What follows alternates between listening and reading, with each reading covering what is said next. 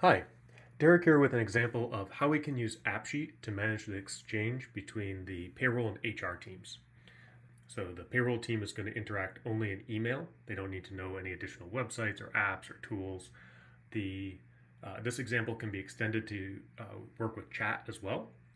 The HR team has a central dashboard that shows them all of their tickets, their status, their service level objective, and how they're tracking to that service level objective.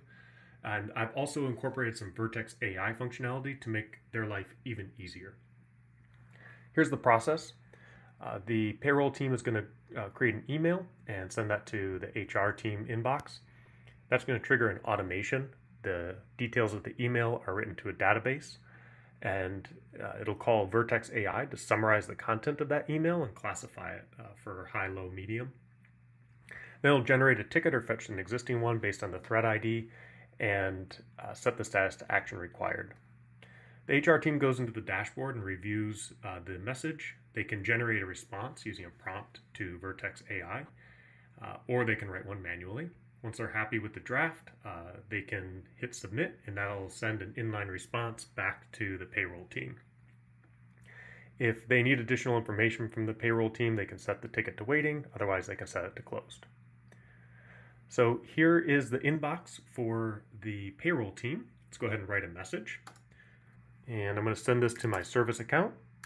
Write a quick subject.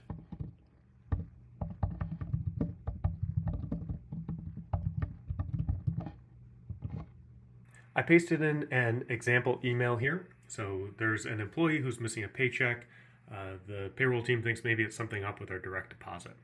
I'll hit send. And let's go look at the dashboard for the HR team. So here we've got an existing message. It's currently in the waiting category. The new one that we sent will be picked up in about a minute. You can see a summary here generated by Vertex and a priority. And you can see a list of all the messages. So if there's a long exchange, you'll see those all listed out here. This is the original message for this particular ticket. And then we can see the response that the HR team sent for it as well. Let's go ahead and sync and see if we can pull in that new record. And there it is. So we've got the new ticket. It's grouped under action required. We can see the priority was interpreted as high by the Vertex model. Here's a quick summary of what was in the email.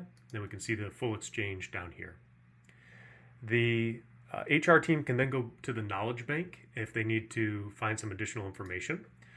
So clear the filters here. This is a list of all the resources, and I've created a few filters here. This is of course customizable.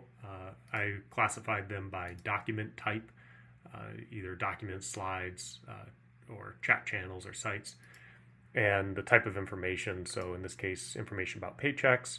You can do a text search as well if you need to. I'm going to click on this one. I can grab the link if I want to put that into my response. I can also review that document if I need to, just a placeholder document for now. Let's come back to the ticket dashboard and let's create a response. We can write one manually, or I'm going to go ahead and use the Vertex response here. So it's got the original email from the customer or from the payroll team, and there's a prompt that I've seeded. You can modify this if you want to, but it looks pretty good. We'll hit the save button, and AppSheet's going to draft a response for us. And there it is. I can use this response, or if I want to modify the prompt, I could do that. It looks pretty good, so I'm going to use this draft and scroll through, and the one thing I'm going to do is just put a quick note in here.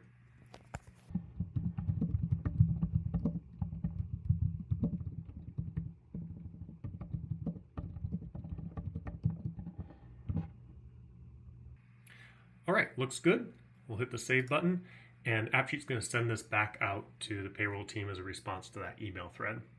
So let's go over and take a look at what the inbox looks like for our payroll team. Here it is. We've got the original question, and then here's the response that we just generated from AppSheet. So I hope this helps give an idea for how AppSheet can manage this.